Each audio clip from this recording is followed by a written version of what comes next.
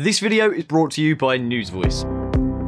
The news is broken. Almost all US media is owned by just a handful of big corporations. Fake news is obviously a huge problem as well, and finding something unbiased can be really hard. Newsvoice is revolutionizing the news landscape. It's an app that gives you a personalized news feed by aggregating major news sites, as well as international and independent media, giving some much needed balance. Each news story shows multiple sources, which are all tagged with their bias and perspective. The news affects almost everything in our lives. What we hear and read shapes which persons we trust, what we eat, what we buy, how we vote, and even how we think. Newsvoice is created by its readers, as you can upvote stories that you find interesting, so more people will see them. It's essentially a democratized platform for news. Plus, it saves you time. You get all the news and all the sources in one app, so that you can be better informed. Oh, and it's totally free. Anyway, get started with Newsvoice today for free through the link below. It's available on both Google Play and the Apple App Store. And let's get into the video.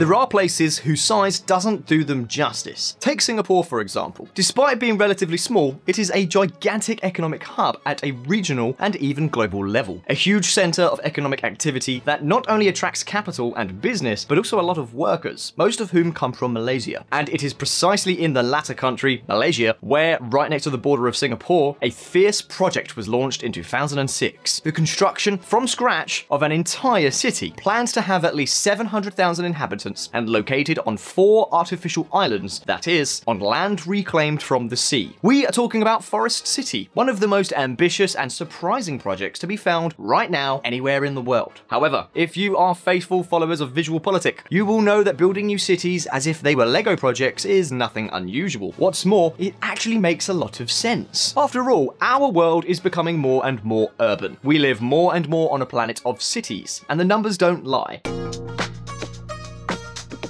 For example, about 56% of the world's population now live in urban areas, but that's nothing compared to what's to come. By 2050, this percentage is expected to increase to almost 70%. And as you can imagine, this trend presents a huge challenge. The cities that already exist have their limits in terms of resources, space, services, or infrastructure capacity. In other words, they cannot keep expanding without limits. And that is why, in many parts of the world where urbanization is happening faster than in Europe and North America, the solution is to build new cities completely from scratch. New municipalities called to operate more efficiently and achieve better economic performance. And this is precisely what the Forest City project aims to do.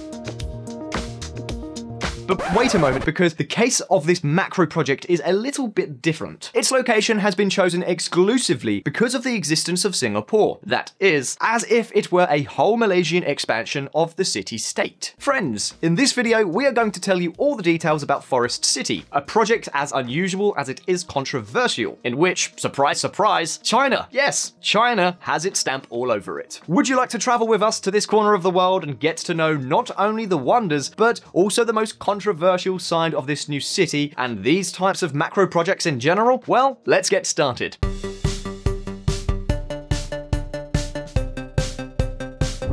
A Singaporean dormitory or a Chinese colony? Look at this image for a moment.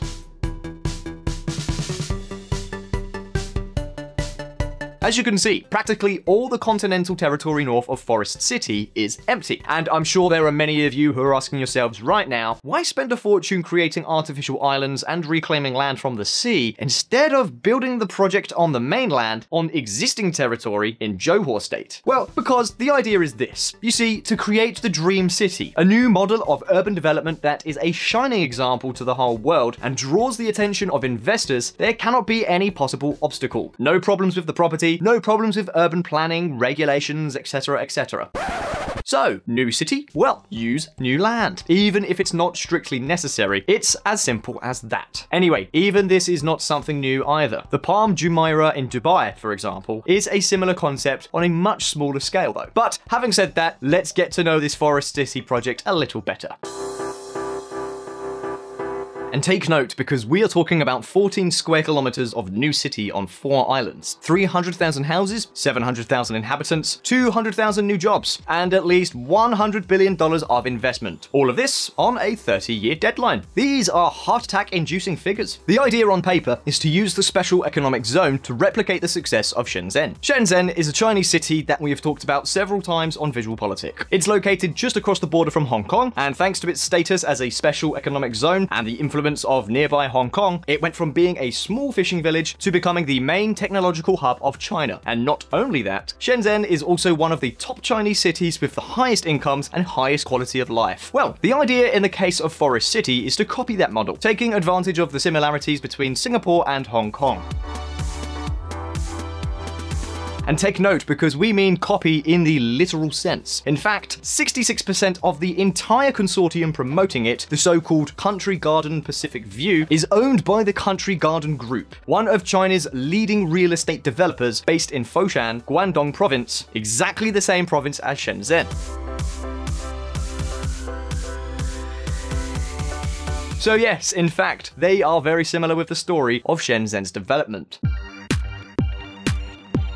And then, the other 34% is owned by the local company Esplanade Danga 88. Curiously enough, the Sultan of Johor, Ibrahim Ismail, owns more than 64% of the shares in this company. Yes, that's right, the Sultan of Johor. Because, my friends, Malaysia has one of the strangest political systems on the planet. 9 of the states that make up the federation have their own royal house. So this Ibrahim Ismail is the Sultan and head of state of Johor. In an upcoming video, we will go into detail about this particular chaos, this puzzle that is the Malaysian political system. In any case, as you can see, no matter how elevated his title, he's not above doing business, even if it's just to throw his weight behind a real estate deal. What a novelty, right?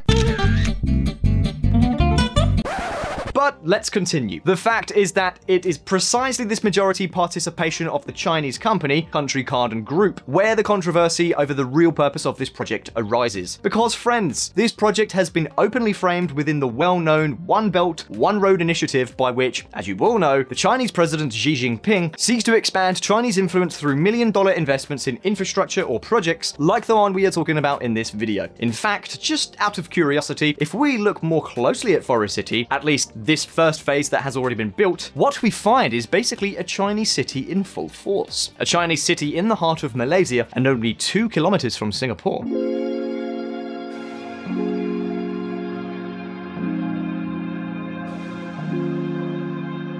And let's see, not only have around 80% of the apartments sold been brought by Chinese citizens, but also the services and public spaces seem to have been designed with Chinese residents in mind. For example, the only educational institution currently located in Forest City, Shatuk, is St. Mary's Forest City International School, an American school. It offers education in only 2 languages, English and Mandarin, no Malay. On the other hand, this makes perfect sense, because this place is not meant for Malaysians, but as a hub for expats. A small 2-bedroom apartment costs about $170,000, a price that is not affordable for the vast majority of Malaysian workers, not even for those working in Singapore.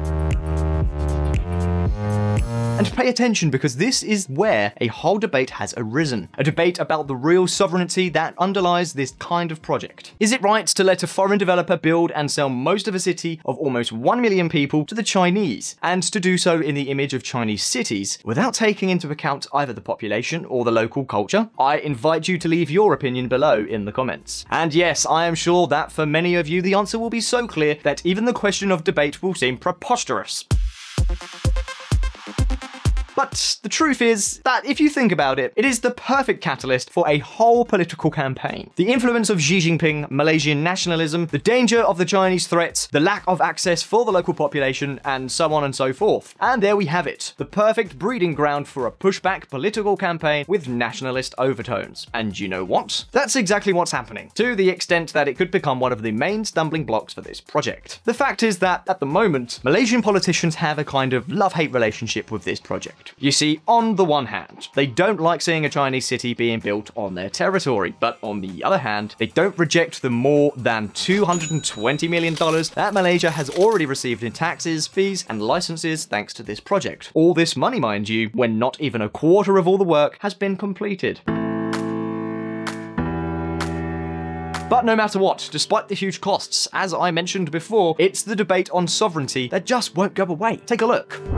Building a huge Chinese city in Malaysia leads to questions about not only our national sovereignty, but the social contract, which will have to be worked out, or there will be imbalances. Lim Guan Ong, Malaysia's finance minister. And it's not an isolated opinion. Indeed, these concerns led the previous government, that of Prime Minister Mahathir Mohamad, to eliminate automatic visas for anyone buying a property in Forest City, which was one of its main attractions. In other words, you can now buy an apartment but not automatically enjoy that property if you are a foreigner. In fact, such was the skepticism of the previous Prime Minister that he went so far as to say that he would prefer that Forest City became a real forest, complete with baboons, monkeys, and other exotic bugs living in it. Crazy. But why so many misgivings? Why so much controversy around a project that was born with the aim of becoming an icon of national pride and a first-class economic engine? What future awaits this new megacity that is already under construction? What exactly is driving the interest of the Chinese government? Is there something hidden lurking behind all those imposing towers and the promotional videos that depict this place almost as paradise? Well, listen up.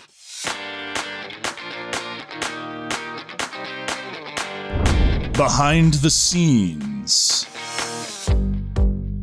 Okay, if one thing is clear in this whole story, it is that Forest City exists, and is where it is solely because of the existence of Singapore. The city-state has served in this case, as is almost always the case, as a conduit of investment and capital attraction, not only for the city itself, but also for the region around it, which is much poorer. Because if the plans are completed, Forest City will have a large area of offices and commercial activity, and even its own industrial areas in the near future, which, who knows, could rival Singapore itself, at least according to the plans.